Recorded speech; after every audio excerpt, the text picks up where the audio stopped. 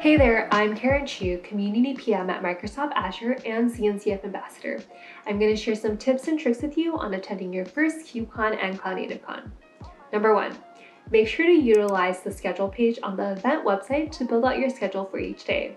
I recommend filtering the sessions by tracks or by content experience level. Number 2, obviously networking is going to be a little different this time around, but as a general rule, don't just start with hello and wait for a response before you say anything more.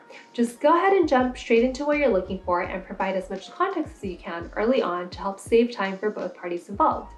Number 3, since this is your first time at the event, I recommend checking out the 101 track. This track has been especially curated for newcomers like yourself, and there are sessions on all 3 days of the event.